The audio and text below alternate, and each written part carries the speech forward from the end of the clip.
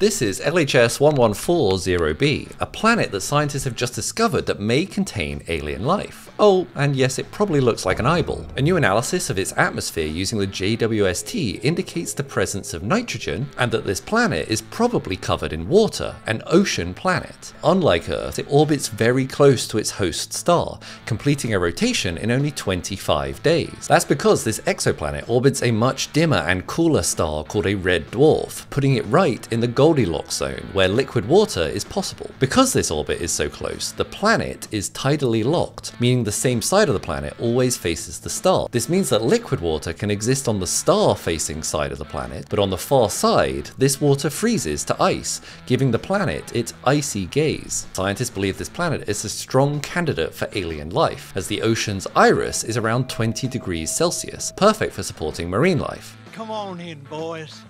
The water is fine.